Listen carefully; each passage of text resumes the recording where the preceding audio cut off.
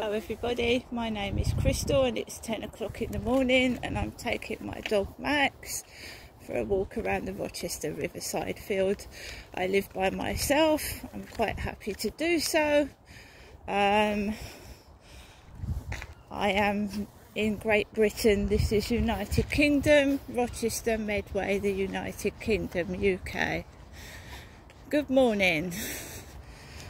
Bit of a chilly start to the morning and yeah, we're just casually taking Max for a walk on a Saturday morning.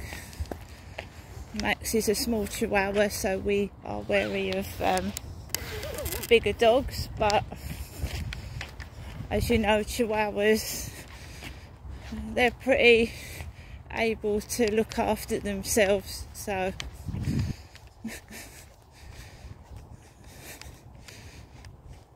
as in if another dog comes over to attack them, Chihuahuas are quite capable of fighting back. Very yappy, loud dogs, Chihuahuas are. They can be very noisy. In fact, I keep Max under control very well.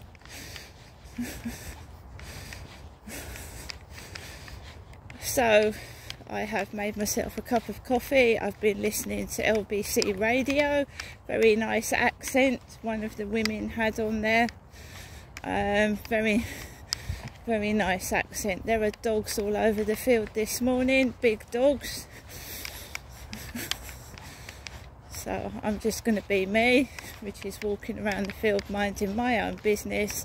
I don't want another dog jumping on me. I don't want to communicate with strangers. So let's see what happens this morning. My son has gone off to the USA. I can look after myself. My mum is... she's 78. She lives on her own, so I should be going up to see my mum next week sometime. She said don't go up Monday because her water's being cut off. Some water work happening up in Chatham, so I shall not go up there Monday. I've told my mum, you know, fill plastic bottles up. Fill plastic bottles up. And she's got, they're all down the road having their water switched off all day. It's not just my mum.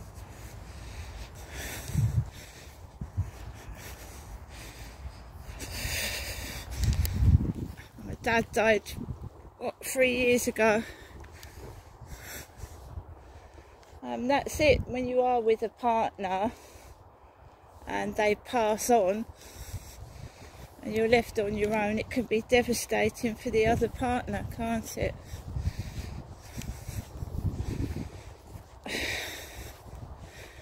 So, I don't have window cleaners. I clean my own windows. The window cleaner was out this morning, washing people's windows.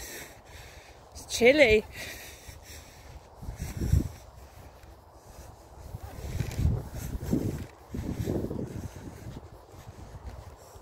It's quite chilly today. Got orange juice in my pocket. They were talking about healthy food on the radio, you know, and how eating healthy is expensive. This is why people are eating junk food, because it's cheaper, which is true. One alarming fact that was brought up was that school kids are not maintaining hygiene. So school kids with bad hygiene going to school, smelling.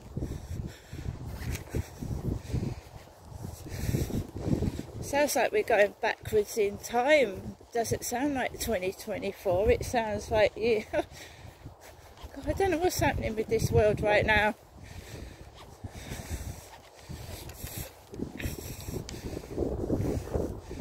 My son is away for a month, 4 weeks.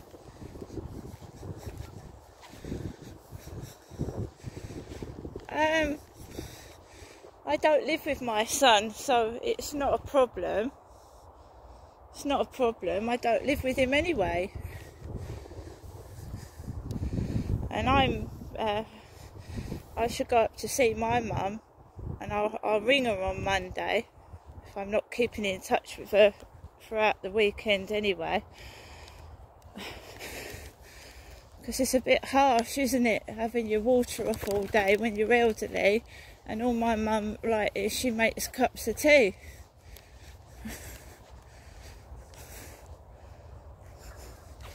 So she kind of, you know. So it's not me on Monday with my water supply cut off, it's my elderly mum.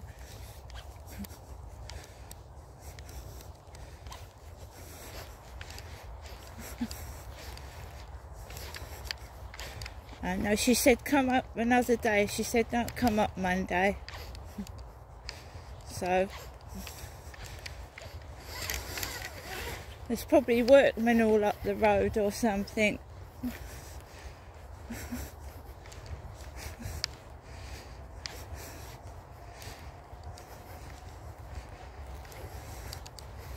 Said we're just going for a walk on a Saturday morning.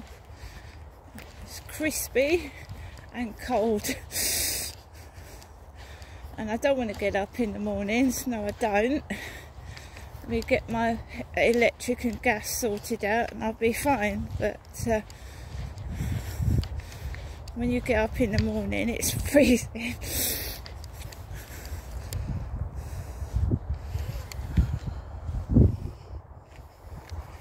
So I'm quite pleased for my son.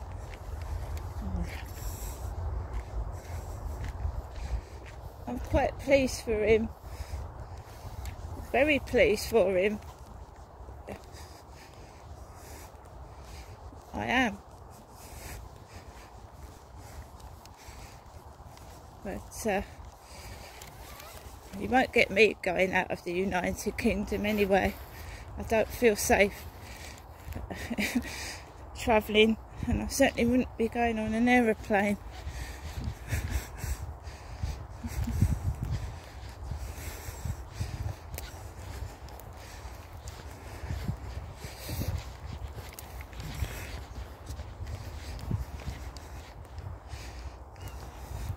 I think he did the right thing travelling yesterday. There's troubles like queues in that at airports over the weekend.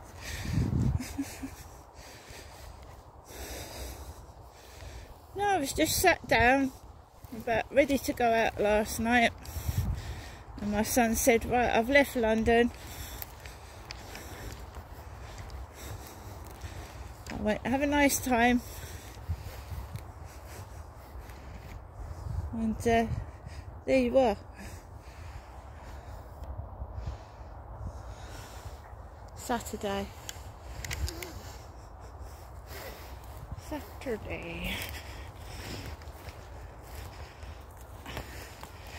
The reason I say that I'm in Rochester, United Kingdom, because there is a Rochester in America. There's a Rochester in the USA.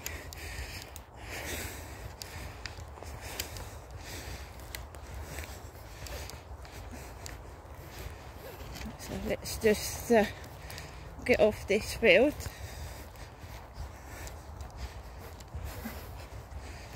I have been through hell on earth and back, so it is possible to get through things and keep standing. Like everybody else, I get days when I don't want to get out of bed. I just don't want to do anything.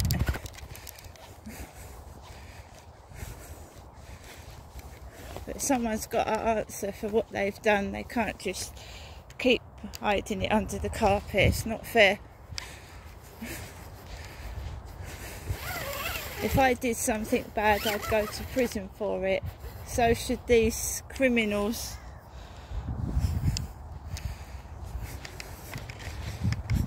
These crooks. I know what they've done and it sounds crazy, so until I've got absolute 100% cast iron proof, I'm not going to voice my opinion on what I think has been going on.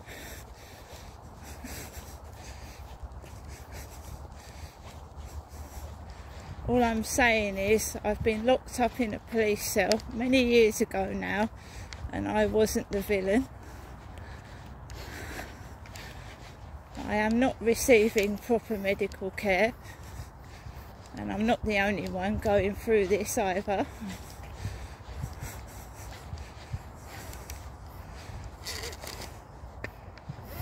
And I look after myself.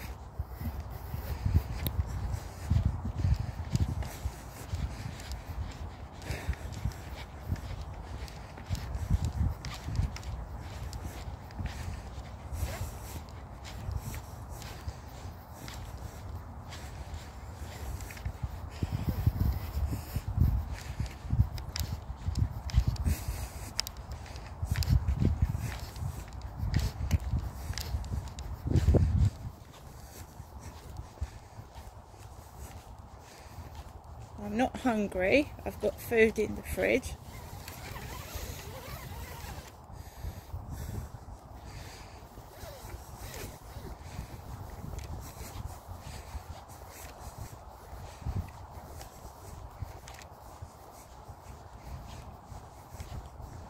I'm an older woman now. This started when I was 34, believe it or not. It's 20 years on. It started when I was around in my 30s.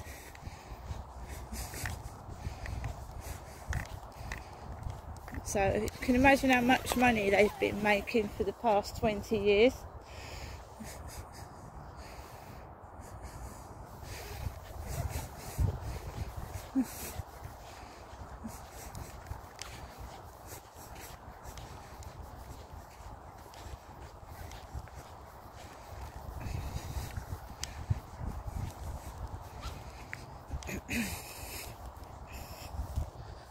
Rochester Riverside.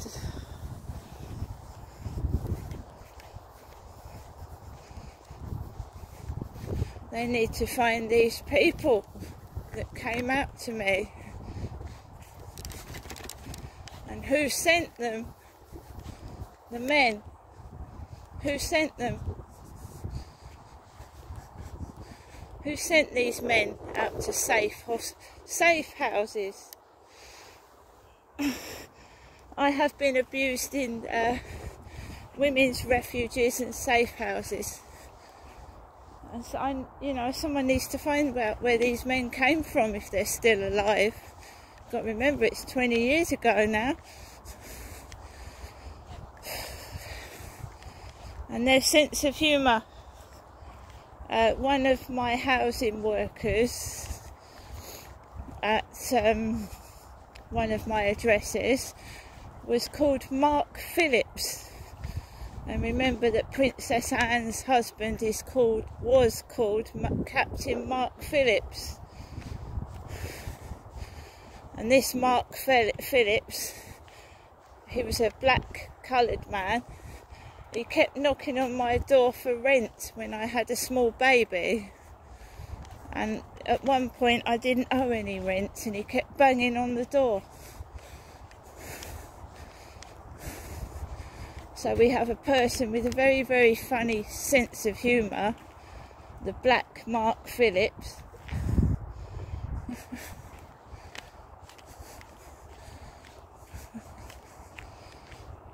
And it's carried on to this day.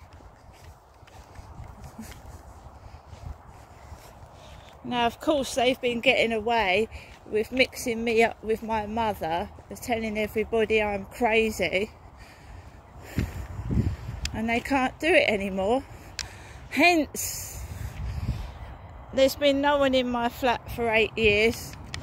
I haven't had a relationship for 8 years.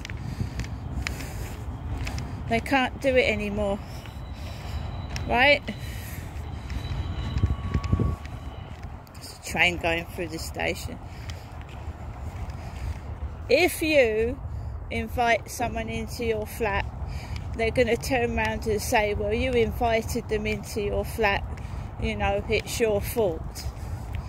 That's what I've been told by police. I've been told by police the case is over 2 years old. You can't report it now. That's bullshit. So we know the police are lied, whether they've been real police or not. They've told an incredible amount of lies and bullshit.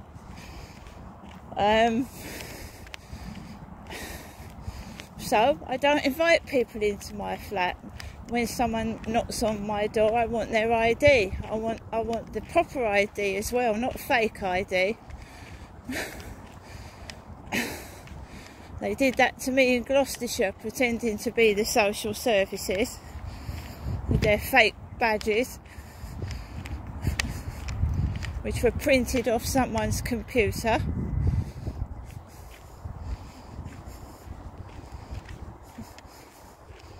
Mixing me up with my mother to hide what they're doing.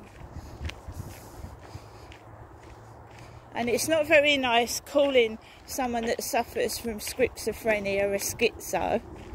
And my mother, Jennifer, not me, was diagnosed with schizophrenia. And I believe she was diagnosed with that so my dad could continue to abuse me.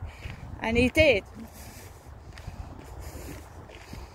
My mum tried to run away from my dad, get away from him, but she keeps saying that they wouldn't let her leave him, and he continued to abuse me. So beware of trolls saying people are mad and schizo. That won't rush anymore. Keep saying people are mad when they're saying things.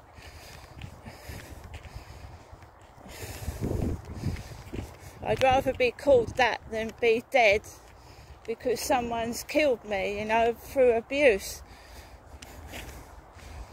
I don't let anyone in my flat anymore.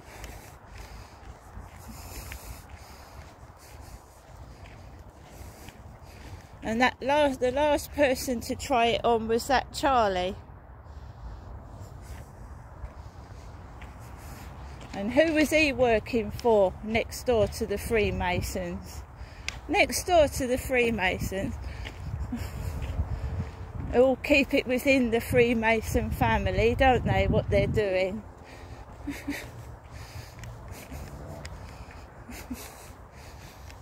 Yes, there is a Freemasons in Rochester.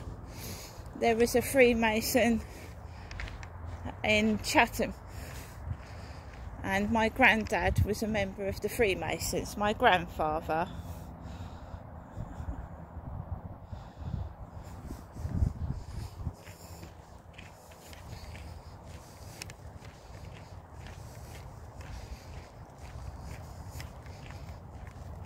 And if people think you're mad, they don't go near you, so good. I don't want anyone near me after what I've been through.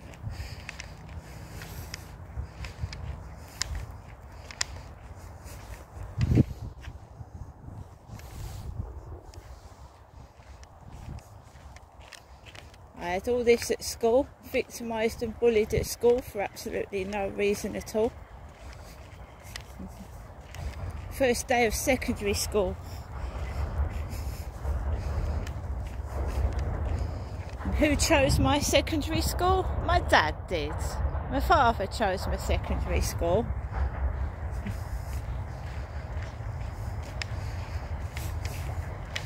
My mum wasn't allowed to do anything because he controlled us both.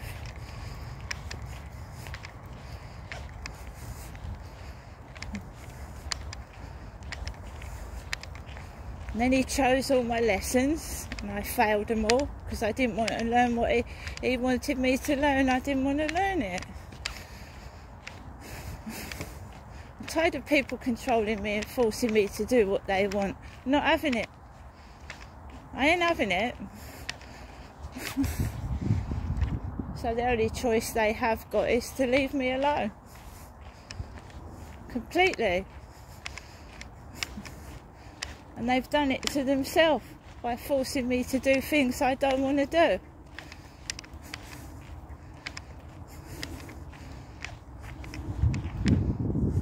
And you know, years of being told that you stink, you're poo, laughing at my teeth. Look at the state of this country. Loads of people have got bad teeth. Loads of people stink and unhygienic. That's what you get for picking on somebody, right?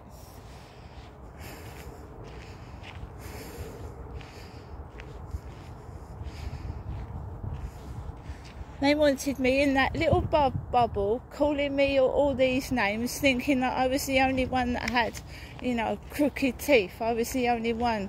And it's not the case, is it? Loads of people are going through the same thing. Now I'm going to get on and go home. And these big dogs have gone, thank goodness.